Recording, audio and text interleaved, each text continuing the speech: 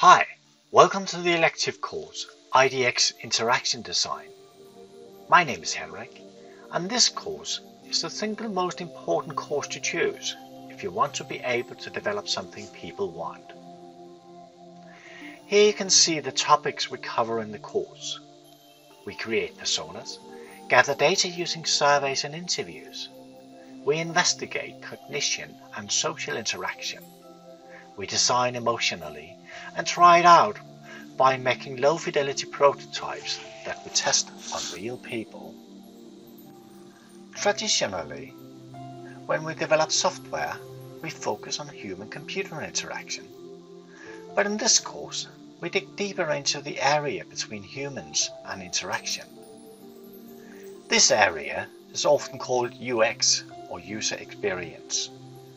As you can see, we are far away from computers, and instead we deal with people, or whoever is actually using the system, and we focus on the interaction. So now we try to figure out what people really want. As an example, here you see two lemon squeezers, one expensive and one cheap. Maybe you can tell which is which. Yes, you're right. The expensive one is a shiny metal one, looking like something in between of a tall spider and a spacecraft.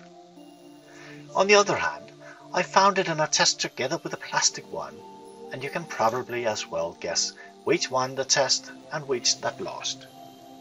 Yes, you're right again. The plastic lemon squeezer separates the kernels from the juice nicely, without spilling, and afterwards it was easy to clean, completely opposite from the expensive one. On top, the expensive one even got ruined by the lemon acid if it was used too much. But why is it then many times more expensive then? Well, it's nice. It looks nice, it feels nice, and even better, when you have it, you're nice. So now we're getting closer to what this is all about. Niceness is not just about creating functionality in software. This example proves it has many times more value to make the user feel nice. That's the kind of software we want to make. To do that, we need to understand the users of a system and what they really want. We need as well to make prototypes, test these so we can see how the users react. In this course, I do not expect you to write a single line of code. Actually, if you do, you spend too much time on something you might not want. But when you have made the code, you don't want to change it, even if you know something else would have been better. So forget about programming.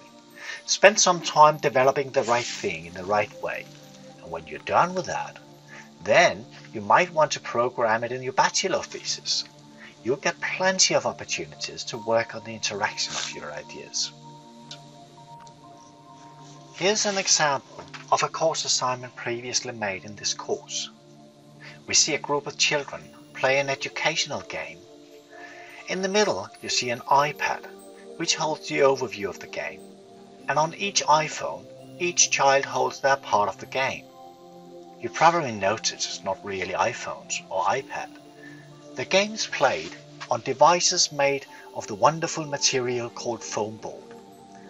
It is awesome to use when you want to have a prototype fast, so you can get fast feedback.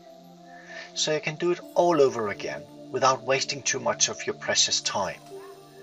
You can see in this video, the game can be played before a single line of code is written.